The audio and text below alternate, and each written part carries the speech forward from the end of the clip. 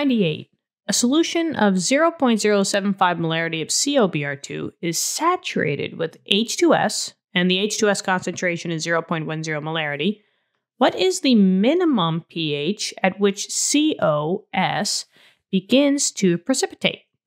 And then we have these two equations. So they give us the KSP for the CoS, and then they give us this acid concentration with H2S, with not an acid concentration, but a Ka expression for H2S. Okay, so what are we going to do here? Well, the question is asking, what is the minimum pH at which CoS begins to precipitate? So it seems like in order to find that pH, I first have to find out what is the value in which CoS is going to precipitate. So with that in mind, it seems like I have to use the first equation first, right? The number one equation, the first one first. So if we just take this information, they already told me that CoS solid, and maybe I'll just write this out. So we have CoS, that's a solid. This comes to equilibrium with CO2 plus, and that's aqueous. They give us, they give us everything, so thank you for that. S2 minus aqueous with a KSP expression. Now that's 4.5 times 10 to the negative 27th. Let's just write out the KSP expression for our specific example. So in this case, it's just going to be equal to the concentration of the two products, because remember, no solids allowed. So it would be just the concentration of CO2 plus and S2 minus. Now, what information did they tell us in this question about CoS or CO or S minus, right? Well, the only thing that they told me was that I'm starting off with 0.075 molarity of CoBr2. Now, CoBr2 is a soluble compound, right? Bromine is majoritively soluble, except for a couple of exceptions, but cobalt is not one of them. So that means that this will break down into CO2 plus and 2 Br minuses, mainly because there's 2 here. Now, only pick the one that we care about. In this equation, the only one that comes up is CO2 plus. So I don't care about the 2 bromines. I just care about the CO2 plus. Now, just use your ratios. There's 1 CoBr2 for every 1 CO2 plus. So if the total concentration is 0.075 molarity, the molarity of CO2 plus is also 0.075 molarity. So that's the number that I'm going to put with the cobalt, 0.075.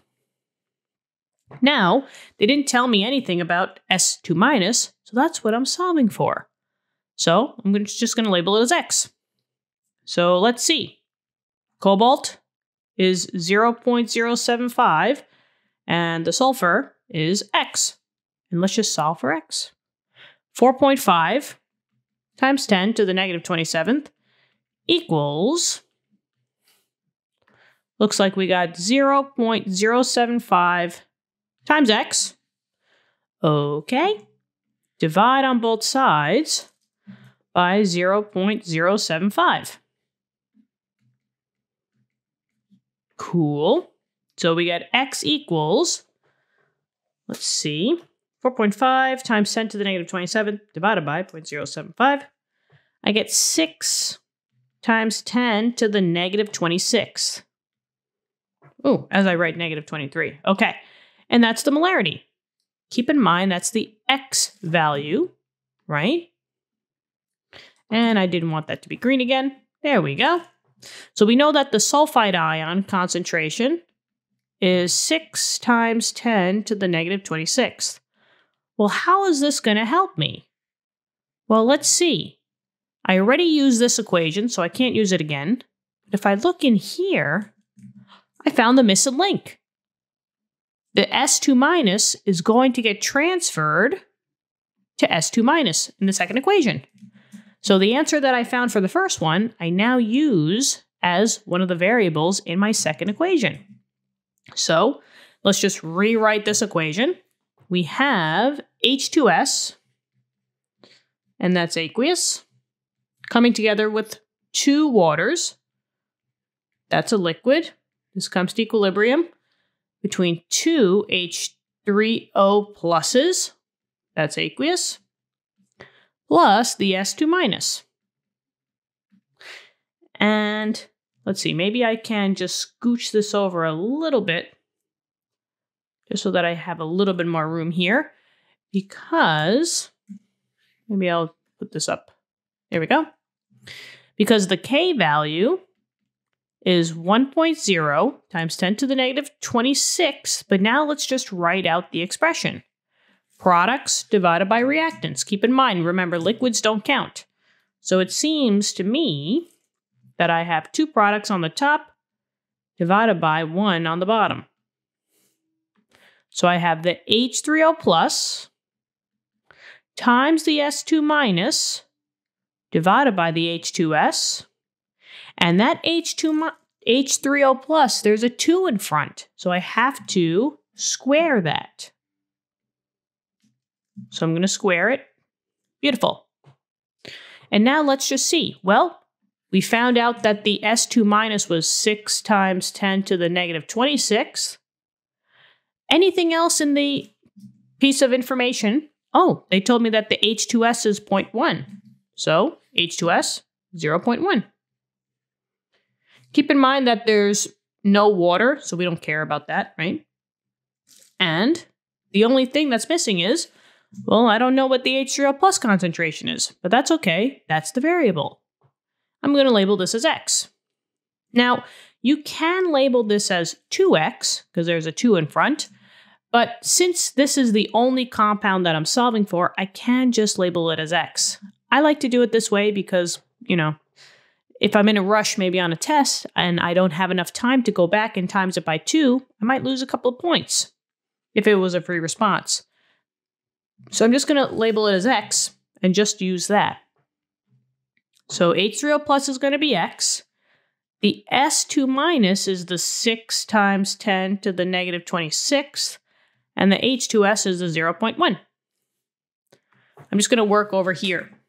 So I have 1.0 times 10 to the negative 26. This equals, let's see, I got 2 things on the top, 1 on the bottom. So I got X squared times 6 times 10 to the negative 26 divided by 0.1. Let's cross multiply. So this times this, and then just leave that numerator there. Maybe I'll move this over a little bit. So we get 1.0 times 10 to the negative 27th equals 6 times 10 to the negative 26 x squared, if we times this together. Let's just divide on both sides by 6 times 10 to the negative 26. That gets rid of that. And now we're just left, we're almost there. We're left with x squared equals 1 times 10 to the negative 27th divided by 6 times 10 to the negative 26. And I'm just making sure that I'm writing this all down correctly. 0.0167. Okay, now we just have to take the square root because we have to undo that square. And 0.0167. Oops, square root of 0.0167. And now I get x equals 0.1292 molarity. And that was for H3O plus. So now I know that the H3O plus concentration, we just labeled it as X, and that's what X was, 0.1292 molarity. But they wanted to know that pH. This is going back to last chapter, right? What's the formula between H3O plus and pH? Yeah, pH equals the negative log of H3O plus or H plus. They mean exactly the same. So if I just plug in pH equals negative log of 0.1292, I will get the answer. Let's see. Negative log 0.1292. I get a really low pH, but that's okay. pH equals how many sig figs? 2. So 0.89. Really low pH. So that's the minimum pH. I mean, it makes sense, right? Minimum, the lowest point should be a low number. The lowest pH in which that COS is going to precipitate, we need a pH of at least 0.89. And that's it. I really hope this one helped you out. Let me know in the comments. Thank you so much for viewing the video. I hope you guys are studying hard. Have a great day, and I will talk to you soon. Okay, bye-bye.